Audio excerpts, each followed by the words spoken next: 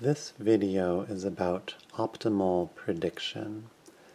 So we'll run through an example, a few variants on the same example first intuitively, and then we'll write down some math to see if we can formalize our intuition using expected loss minimization. So imagine you have a die here, and you're going to roll it, and you're trying to predict the outcome. Sounds simple enough. To simplify it even more, you're just going to predict whether it will be 1 or something else. So, as you might guess, if someone just asks you, I'm going to roll the die, what do you think it'll be? You would probably say something other than 1, not 1, because 1 only has a 1/6 probability of appearing, assuming it's a fair die, whereas the something else would have a 5/6 probability. So you'd pick the something else, you'd roll it. Well, sometimes you're wrong, of course. That doesn't mean it was a bad prediction or a bad guess. It just means sometimes you get unlucky. So you can roll it again. Oops. So 3. I promise I'm not cheating. Oh, well, maybe it's not a fair die. It keeps coming up 1. Anyway, now imagine instead of just wanting to be right or wrong, we add in some prizes here. So if it's 1 and you predicted that it would be 1, you win this lovely jar of strawberry tarragon jam. That's our prize number 1. If it's something else and you correctly predicted that it would be something else, you win this nice tomato right here. So first, to try to keep it as simple as possible, imagine you just really do not like tomatoes. They're just not for you. In other words, it has just 0 value. In that case, you really don't care if you win a tomato. It's as good as winning nothing. You only care about winning the jam. Now, the only way you can win the jam is if you predict 1. So in that case, intuitively, you would always predict 1, and most of the time you would lose. You would not win anything, but of course you didn't care about winning the tomato anyway, so it's just as well to you. And then occasionally, of course, now that I'm trying to roll a 1, I'll never roll a 1. Anyway, eventually you might get a 1 and you'd win the jam and you'd be very happy. Now, what if it were not quite as extreme? What if, say, you valued the jam twice as much as the tomato? In that case, it's not quite as clear, at least not as obvious, what you should guess. But you might think, well, this 1, it's a lot less likely to come up than something else, and I only value the jam twice as much as the tomato, whereas it's 5 times more likely to get something else than to get 1. So 2 times the value doesn't seem like it'll make up for being only 1/5 the probability. So you might just intuitively guess, you'll guess something else, and then most of the time you'll win. You'll only win the tomato and not the jam, but you're still pretty happy with the tomato. So, right, you roll it, you get a 2, you say, hey, I got a tomato, I'm pretty happy with that. If I had guessed 1, I would have won nothing and been a bit sad. So let's see if we can formalize all of that in our expected loss minimization framework. So the first thing we want to do, the first step, is to write down the loss function. So, as in the textbook, the loss function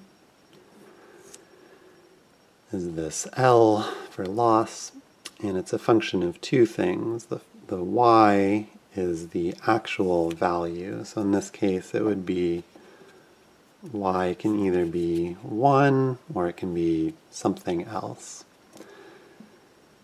And then g is our guess, or our prediction, if you want to be fancy. And that can have the same possible values, either 1 or something else. So as in the textbook, I will write it such that each row in our loss function matrix is for a particular guess. So I'll make a square or a rectangle. Well, who am I kidding? It's not even a rectangle. I'll make some sort of convex shape. And so I'll put the guess on this side. It'll either be 1 or I'll put E for else, anything else. And then on the top, the true value can either be y or something else. Now we'll start with the tricky one where the jam is twice as valuable as the tomato. So the specific numbers don't matter as long as we're representing the twice as valuable. So just to make the math easy, since there's 6 sides on a die, we'll have the jam worth 12 and the tomato 6. Now there's a few different ways that will give us the exact same optimal prediction to write this. One way would be to think of sort of starting out at 0. So if it's actually a 1 and you guess something else, you'll be wrong. You could think of that as 0. And similarly, if it's truly something else but you had guessed 1, you don't win anything. So again, you could imagine that's basically 0. In the case where it's 1 and you guessed 1, that's when you win the jam. Now, when you win something, winning is like negative losing. So remember, this is a loss function, so negative numbers are good. So we'll put a negative 12, so it's a good jam. And then the tomato is half as good, so we'll put minus 6. Now, I'll hopefully remember to show this a bit later. Equivalently, you can add or subtract a constant from all the cells within each column. So instead of this, we could also add 12 to everything in the first column. Just stand that up. So add 12 to get 0 and 12. I'll draw a box just to keep me honest here. And then in the second column, you could also add 12 if you want, or you could add 6 to get 6 and 0. Either way is okay. So one way to interpret this version of the loss function is thinking, okay, for a given value of y, think about the best possible outcome. In this case, when y is 1, the best possible outcome is winning the jam. And then you essentially normalize everything so that the best outcome is 0. This is a very pessimistic way of living life, but so it is. And then you just compare everything else to that. So if the jam is 0, not having jam is like sort of losing jam. So that's a loss of 12 because you've lost the jam that was worth 12 utils. And then in the case where y is something else, your best case scenario is that you are correct and you win the tomato.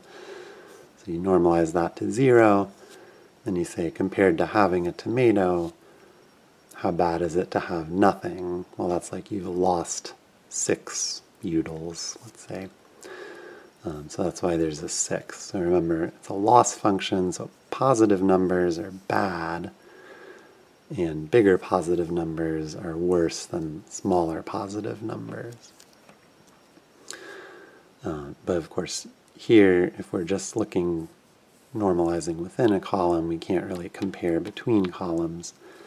But you could, if you wanted it to be comparable, just take everything in the original one and add 12. So your reference point is having a jam, and then you just say, how bad is everything compared to having a jam? So in that case, having a jam is what we call 0. Here is where we're wrong, so that's like losing a jam, so that'd be like a loss of 12. Here you're wrong, you come away with nothing, so again, compared to having a jam, that's like losing 12. And over here, compared to having a jam, here you have a tomato, so that's like losing a jam, but gaining a tomato. So you lose 12, but you gain 6, so that's a loss of 6.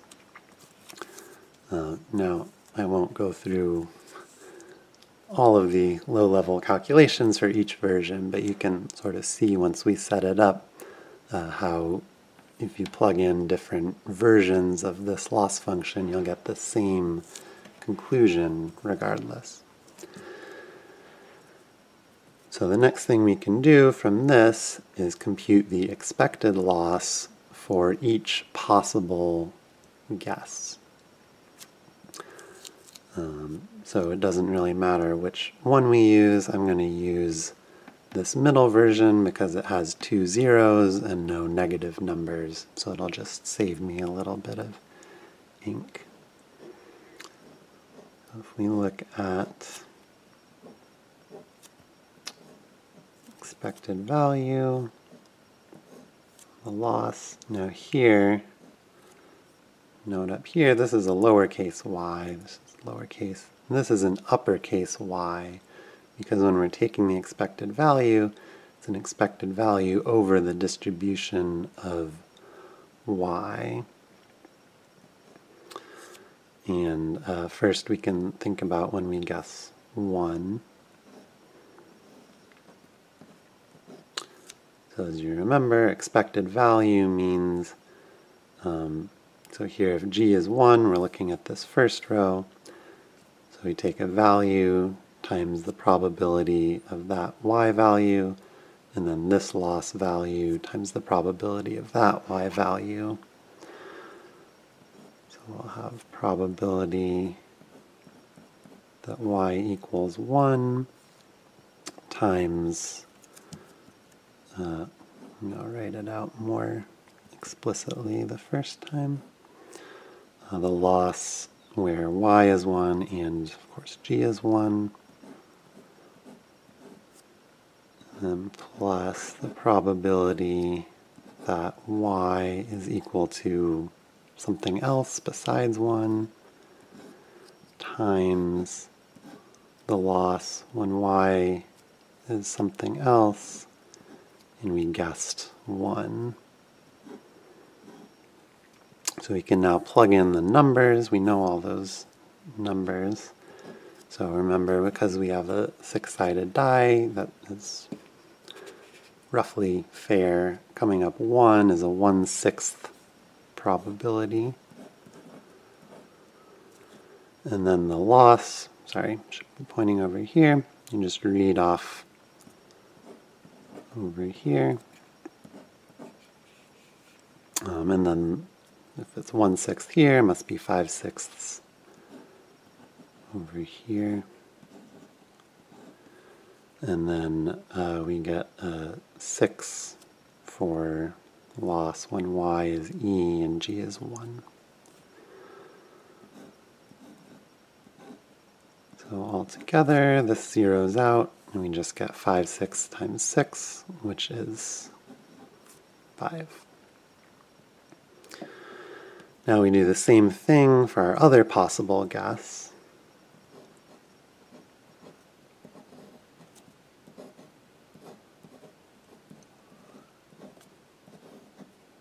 So if we guess something else, it'll again be the same probabilities, but just plugging in the losses from the bottom row. So I won't write out the equation, I'll just jump to the numbers here. So now there's a 12 for the loss when y is 1 and our guess is something else.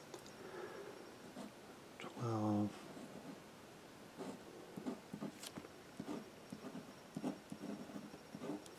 And then 0 in the other case. That's why the zeros make it nice when you're computing. So 1/6 times 12 is just 2. So now the second step just says we should guess, or the optimal prediction is whichever value of g gives us the smallest expected loss. So here we have 2 and 5. So 2 is smaller. So that means our optimal guess is something else. And if you remember, that matches our intuition that if we at least value the tomato half as much as the jam, we should still guess something else, so then we'll win the tomato most of the time, even though we don't value it as much as the jam. Now, to return to a point from earlier, we can see once we set it up like this, if we were to switch over, say, to this version instead of this one, here the first column remains the same. The only difference is in the second column we've added 6 to each value. Now if we add 6 here, and we add 6 here, that's the same as adding 6 times 5/6 to the final expected loss, or in other words, adding 5 to the expected loss, and again adding 5/6 times 6 to the expected loss here. So we're just adding 5 here, adding 5 here. So we would get 10 up here, 7 down here. Again, 7 is smaller, right? 2 is less than 5. It's smaller by 3. 7 is less than 10 by 3. So even though the expected loss values change, they're just both shifting up or down by the exact same amount. So when the ultimate purpose is trying to figure out the optimal prediction by finding the minimum expected loss, it doesn't matter whether we just add a constant. And so if we just add a constant to all the values in a column, we'll still end up with the same optimal prediction. Now to return to the original version with the 0, 1 loss quickly, just to see that. In that case, our expected loss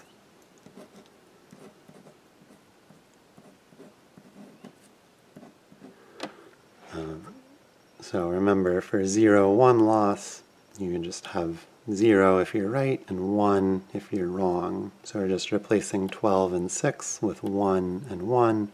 Otherwise we have the same exact formulas up here. We just have 1/6 times 0 plus 5/6 times 1. We have 5/6. I'm not very good at pronouncing sixths. Whereas if we guess something else, we'll be wrong and get a loss of 1/6 of the time. In other words, whenever it comes up 1. But we'll be right 5/6 of the time and get 0 loss. And so again, our optimal prediction is something else. You could also do the case where you really don't care for tomatoes. In that case, instead of 0/6, you're sort of indifferent between whether you have a tomato or not. So these two cells are the same. Again, since they're the same, we can set them to any number. So we could just make it 0, 0. So then we'd have 0, 0, 0, 12. And so we'll have 0 loss for guessing 1, and we'll have a loss of 2 like before for guessing something else. So in that case, you'd want to guess 1 because your expected loss is 0, which is smaller than 2. And again, that also matches our intuition that if really the only good state is winning the jam, you may as well try to win the jam.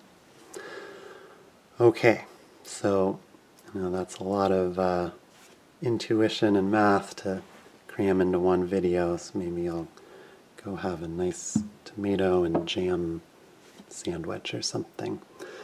Hope that was helpful.